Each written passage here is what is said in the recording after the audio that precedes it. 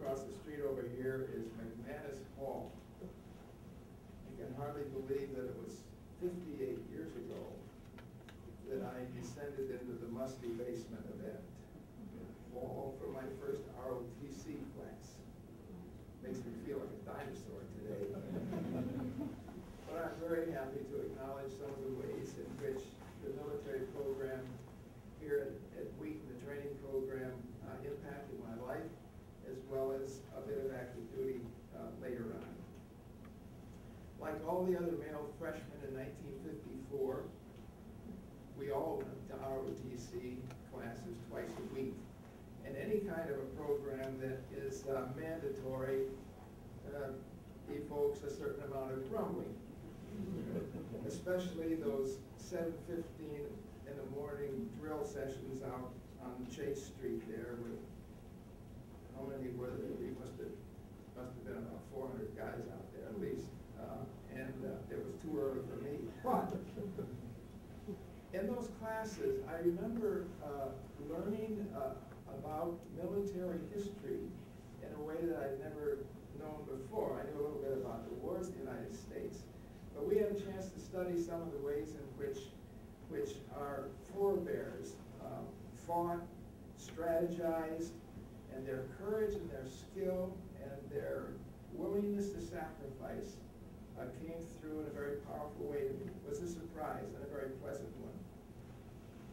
I wasn't enough of an athlete here at Wheaton to make one of the sports teams, but in these weekly drills, we had to perform and we had to march and learn to work together, and in the process, an esprit de corps developed, and it was a very kind of revealing experience for me.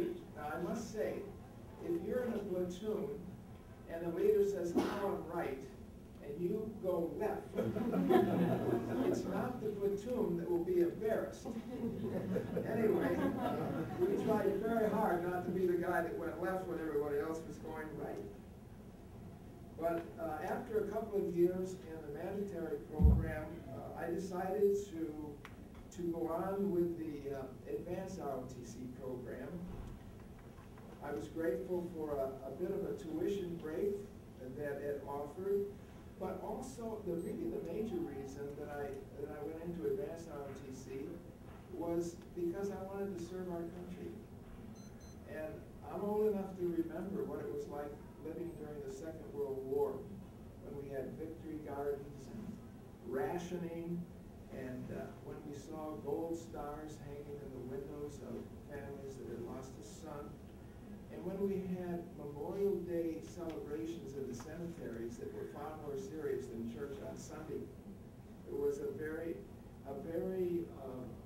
intense the time of life for, I think, all Americans, and we wanted to do everything we could to help end the war, and that we allied nations were all involved in Europe and in Asia. So having this opportunity was a wonderful one for me. When my senior year here, we had 2 battalions in the regiment, and I was the commander of one battalion. And I did my best to get that battalion in shape so that they weren't messing up when we were on bandstand, you know. But I realized also, a bit intuitively then, that it wasn't just the mission that was important. Those men were also important. When I got to Fort Benning, Georgia for the infantry officer school, I had drilled into me the fact that every officer has a double responsibility: the accomplishment of the mission and the welfare of the men in those days. And those 2 principles, those 2 twin values, have served me so well all the rest of my life. I've been involved in academic administration, and I tend to be a task-oriented guy, but those lessons and that kind of a value that was pounded into me, don't forget the welfare of your people. It has been a huge, huge help to me over the years. Just the simple fact that when we were in the field and it was time to eat, everybody wanted to eat. Who ate last? The officers. The men went first. If there wasn't any food left over, tough for the officers. But that made a deep impression on me, those values. And I've said to many people over the years, the best management training I ever received was at Fort Benning, Georgia, and in the ROTC program of Wheaton College. Sometimes what you dislike the most turns out to be of tremendous value. Now, I thought the military really had an obsession with personal appearance.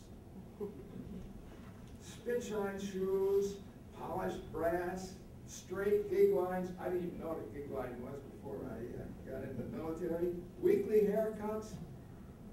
But you know, I later came to understand that if an officer doesn't respect himself or herself, the men or the women and the soldiers won't either.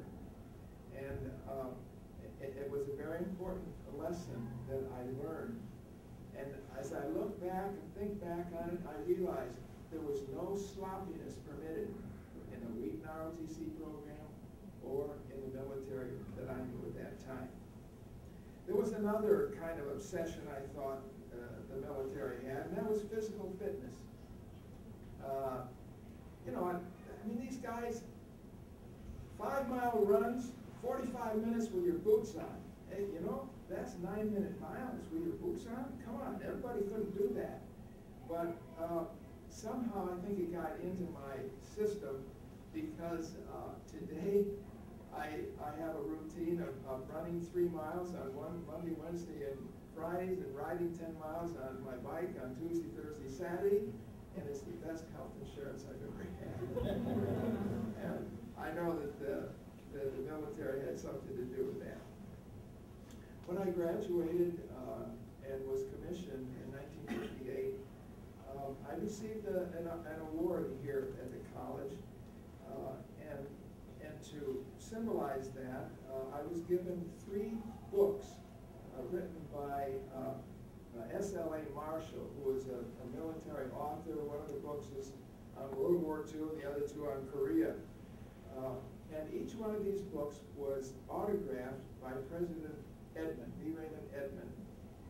Incidentally, Dr. Edmund served in the First World War, and he was in the 1st Division out at Fort Riley, Kansas. And when we did our mandatory summer camp between our junior and senior years, Dr. Edmund was the only college president that came to Fort Riley to see the students, the cadets who were there. He was an amazing man. Well, he had autographed each one of these books, and under his name in each book was a verse of scripture. And it was a different verse in each one of the books. I'd like to tell you what those 3 were. In the first one, he had written, "Be strong in the Lord and in the strength of his might." In the second, "Suffer hardship as a good soldier of Jesus Christ." And in the third, "He who began a good work in you will perfect it until the day of Jesus Christ." ROTC was more than patriotism for Dr. Edmund, and I don't know anybody that was more patriotic than he. It was about living a life that pleased God as well. And the moral and spiritual values for which Wheaton stands were not omitted in the ROTC program. I suspect from what I've heard this afternoon that that's still true.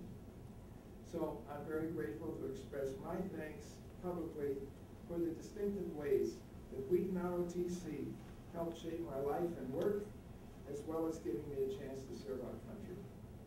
And I hope and pray that this tradition of solid leadership development, nourished by Christian ethical values that characterized the ROTC program almost 60 years ago, will continue to mark Wheaton ROTC for many years to come. Thank you.